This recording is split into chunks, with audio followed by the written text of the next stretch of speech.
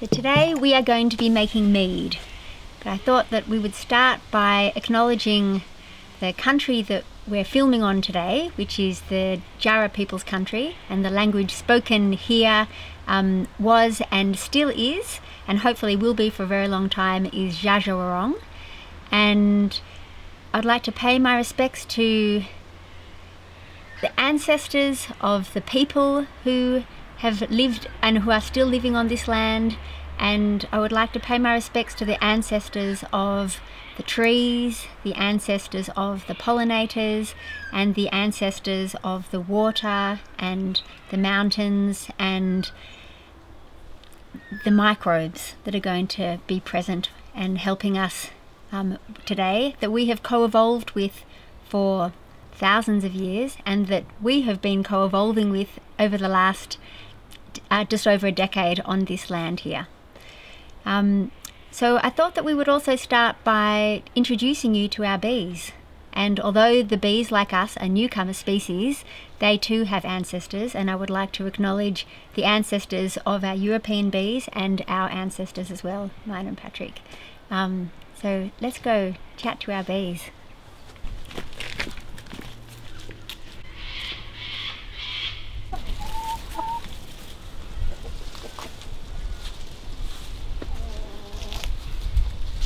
So you can see here we've got two Warre hives next to each other, and here is a Daylesford top bar hive, and so in the springtime we're hoping to catch a swarm.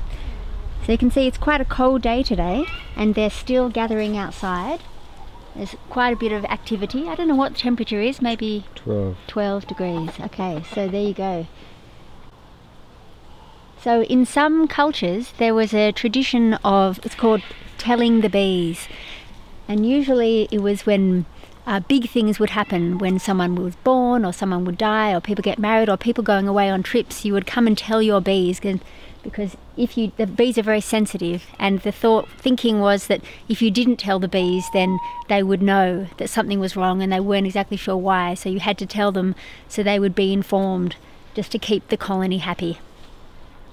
So although it's not such a big thing that we're making mead today, I thought that I would come and tell the bees that we are making mead from your honey, and we will honour that mead, and we will honour the gifts that you continually bestow on us, whether it's our pollinating vegetables that we eat, and also telling the kookaburras, we're making mead! Mead!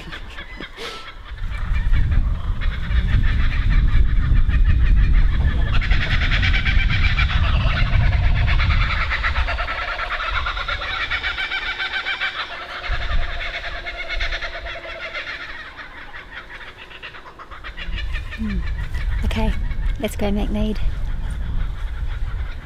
So for those of you who don't know, mead is an alcoholic beverage made from honey and water. You can make it in lots of different complicated experimental ways, and I have done a lot of that. But today I'm going to be showing you a very, very basic ferment with just honey and water.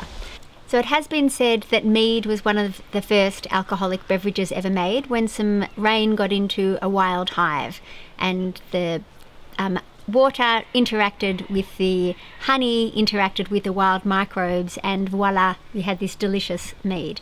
And here in Australia, it's also been said that cider gum sap has interacted with some rain, and that was probably the first alcoholic beverage that was made here. So to start with, we're going to have a little talk about the vessels that we're going to put our honey and our water in. So we have a whole bunch of these fermenting vessels that we bought online. We have found that if you make alcohol in a vessel with an airlock at the top, then there's little chance that it will turn to vinegar, because we have a fermenting table with alcohols and vinegars fermenting next to each other. Then this is a way that the carbon dioxide as it ferments can be released and no oxygen can get in with the vinegar, so there's no vinegar molecules in it to turn the liquid into vinegar. So if you don't have one of these vessels that are around $30 online, you can just make it in a jar. So I do have over here And this is one that I made out of leatherwood honey. Our friend Brenna, who runs our local seed library, gave us some leatherwood honey, and so I made a little jar of this, and when we can see each other again and celebrate, Brenna, I will be drinking this with you. So we have our vessel. Before I do any fermenting, I wash my vessels in very hot soapy water. I don't use any sterilizing agents because we don't need to. It doesn't need to be sterile. We are courting life, and we are courting microbes and various yeasts, especially the ones present in the honey. So I'm just going to keep this washed as is, and next I'm going to add my honey in. Now, just a note about honeys. You've met our bees and they have met you. So when we extract the honey, we don't crush it, we don't spin it. It is cold extracted, and we put it in a fabric sieve, like a fabric funnel, and then we just drip it out. So you just have to be very careful when you're making meads. You don't want heat extracted honey, because when it's heated to such temperatures that the medicinal qualities of the honey are no longer present. Best to get local honey that is local to your bioregion, so where you're living, and often that's got the properties of the pollens, and it's just much better to be part of your environment where you're living. So how much honey should you use? I like to use 1 part honey and 3 parts water. So, and you don't fill the water up to the top, you need to leave a bit of air, and that's called headroom. So in this vessel here, which is 4 litres, is that right? 4 or 5 litres. So I'm going to put the liquid up to here. So here I'm going to say about 1/4. I'm going to mark this here. I'm just going to do honey up to here. Okay, so now I'm going to fill the vessel up to my line. Isn't that beautiful?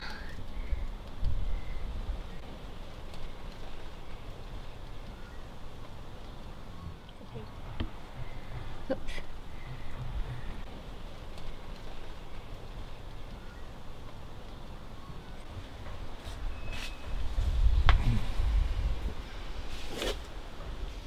Okay, so I'm going to fill my vessel now with water up to the top here.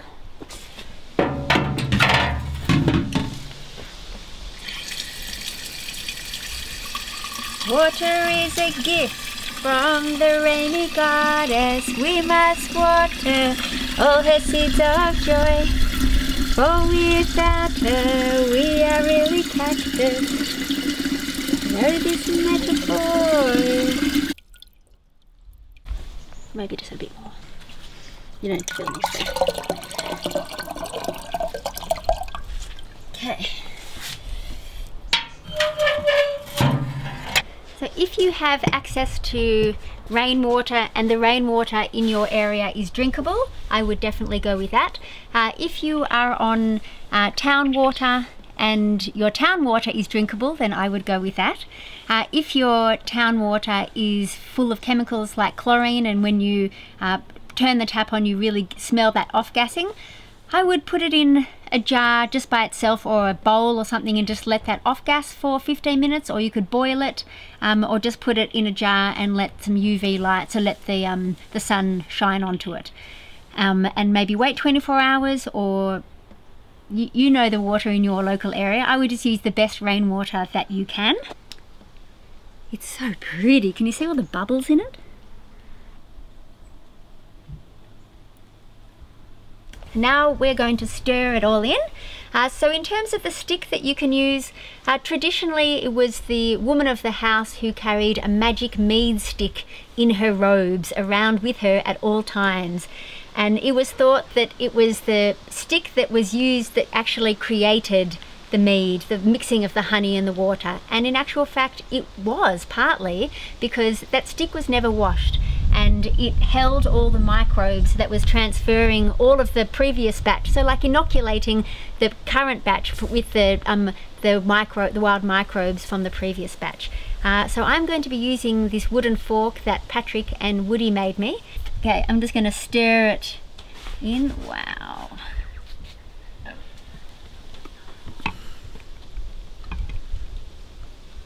So you can use any stick you like. Last time I made mead, Patrick was doing the pruning and he had some mulberry twigs, so I just used a mulberry twig. You can use a wooden spoon, you can use any long spoon that you've got, or if you're going to do it in a jar you can just use a short spoon if you're using a short jar. So we're going to stir this every day, twice a day, for 2 weeks. So if you have to set yourself a reminder in a phone or something, or ask your child who might have a better memory than you to remind you, or maybe stick it somewhere where you're going to remember, to stir it every day. Maybe do it when you brush your teeth as well, so you'll remember. So every day, twice a day for 2 weeks, and really trying to stir in those wild yeasts and the wild microbes, because we're trying to aerate it. So it is an aerobic fermentation, so it needs the air in it. Wow, can you see all the little hairs in there? So you could put a little bit of warm water in there if you wanted to make it easier. I don't necessarily want to make it easier. I want to be in touch with every step of this process.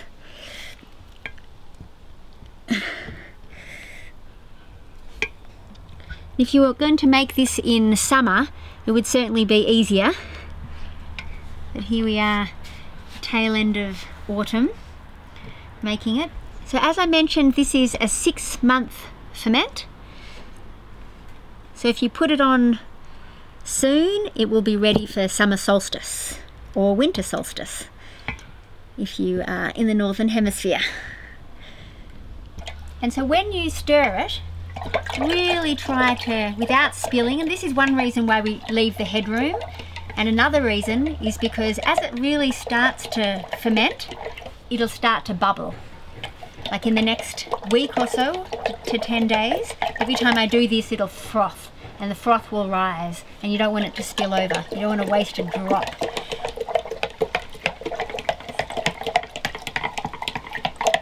So you can stir it any direction you like, and then I like to go the other way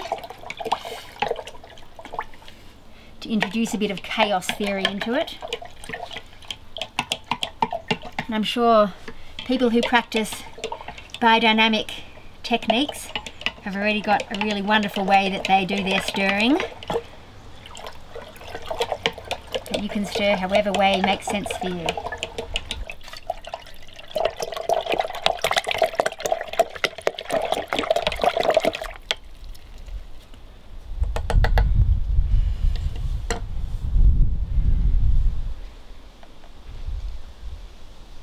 Making these hissing, crackling sounds. So when your liquid is still, that's when you put your lid on. I mean, it doesn't really matter for this because the carbon dioxide will just be released, but if you are making it in a jar, you can now, when the liquid is still, that's when you put your lid on it. You can, for the first 2 weeks, also do an open ferment. So you can just leave it like this and maybe put a cloth and a rubber band or just a cloth on it for the first 2 weeks, and then when it's finished fermenting, that's when you put your lid on it. And you can of course put the lid on and just shake it. I've made it in a jar several times and I don't like to do that. It just feels disconnected. It just feels a bit rough just to put the lid on and shake it. I really like the idea of using an implement and being involved, much more involved in the stirring of it. And if you are going to be making it in a jar, then you will have to burp it, which in fermenting language means just open the lid a little bit and let some of the carbon dioxide out, because it will continue to off gas to ferment. So now that that's still, I'm going to put my lid on it, and I'm just going to fill this up with some water.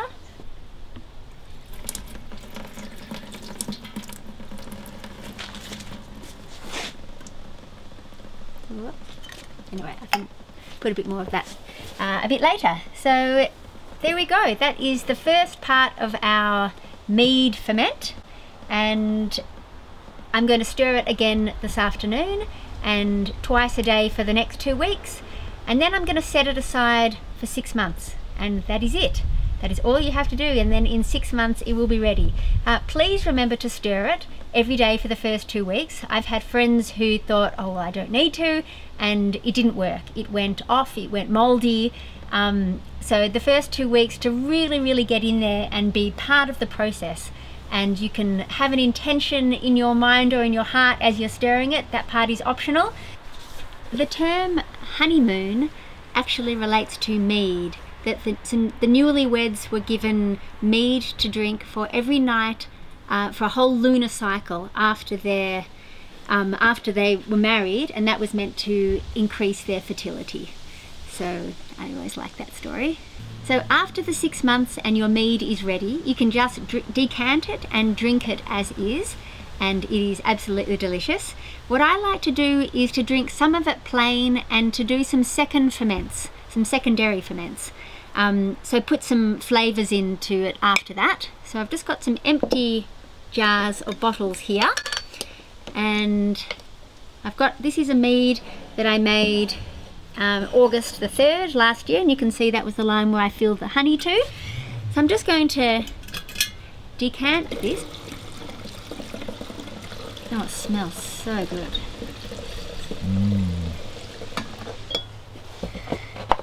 So this one here, I'm going to put in some medlars. Medlars are fruit that's in the apple and the rose family, and they're in season in autumn here, and absolutely delicious. So I'm just going to put those whole fruit in. You can mash them. I like what Sandor Cat says about putting fruit in your melomel, which is your fruit infused mead, and that is that you also want the essence of the fruit, not just the flavor and the vitamins from them. So I'm going to put that aside, and this one here I'm going to make it a bit more medicinal, and I'm going to put some mountain pepper in. And this mountain pepper was gifted to us by Tim and Mariah from Braidwood, so thank you to those guys. And this is some turmeric from grown by Cyrano and Bianca in the Northern Rivers. So this, I'm actually just going to chop one just to show you how beautiful that is. But again, I'm just going to put this in here. So for those of you who don't know, curcumin, the active ingredient in turmeric, so the curcumin can be bioavailable, which means so it can be more readily ingested and absorbed into your body. It has to be taken one of 3 ways: with some pepper, with a fat as a carrier, or fermented. So here we're going to leave the turmeric in there for maybe 10 days, so probably won't have a chance to properly ferment. So we do have it with the black pepper just to ensure that. And so another thing that I like to do, I like to write 2 different dates on here. So this is August the 3rd, 19, which is when the mead was made, and then today's date is... I've got no idea. Oh. Sometime in June? Is it June already? No, it's May. Oh. May 20... Oh yeah, maybe 22nd of May, that's right. Is it? Okay. Yeah. And then I'm going to put May the 22nd. 20.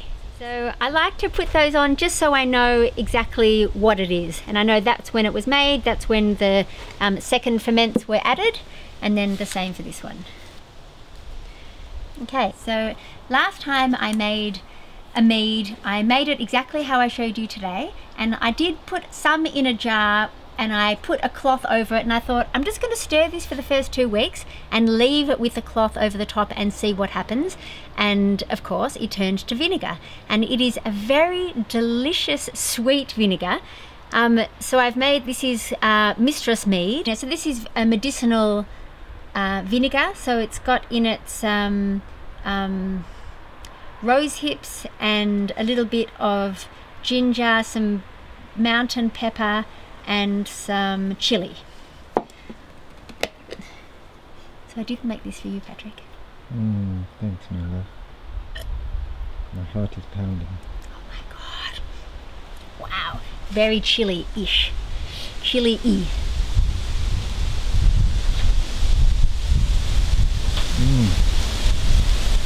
Oh yeah. Yeah. Rocket. Wow. Oh yeah. And so there you go.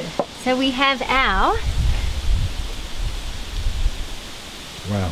That's ferment. really good. Oh, I haven't written today's date on this one. Oh, naughty. Mm. So is it definitely May the 22nd? Yeah. Okay. So I'm just going to write today's date on it. And make sure that you do put the date on it, because you think to yourself, I'll remember that day, that beautiful day that the sun was shining and we were scrambling under the net to eat the medlars. But you will forget. Okay, so we have our mead that we have stirred once, and I'm going to stir it again this afternoon and every day for the next 2 weeks, twice a day, and then leave it to ferment for 6 months. We have our 6 months old, or longer actually, they're from August, so September, October, November, December, January, February, March, April, May, 9-month-old meads with some secondary ferments in them, and we have our vinegar mead. Also, if you are interested in fermenting liquids especially, and drinks, we've got the Wild Crafting Brewer, which is a really fantastic book, and also the Sacred and Herbal Healing Beers, the Secrets of Ancient Fermentation. Both really wonderful for very different reasons. Yeah, if you do have any questions or comments, just leave them below as questions for us. Apologies if you have sent us messages or emails. We've been a little bit overwhelmed, so we are trying to get through to everybody's questions. So thank you in advance for your patience. Yeah, so that is how you make mead. May you go forth and enjoy it and make mead like a true neo-peasant. And of course, I don't want to say drink responsibly, but it's also in the making, that is making it thoughtfully and with great consideration about where all of your inputs come from, and to honour the bees with every sip of what you make. And yeah, I think it's really healthy to cultivate a healthful relationship with alcohol, if that is what you are going to be drinking, and to do it with reverence for everything that has gone into the making of it, whether it's the reverence for the clouds and the rainfall, for the water, and of course the bees for their gifts of honey and their gifts of pollination, and the sunshine and the wild microbes that make our life possible. So thanks everybody, enjoy.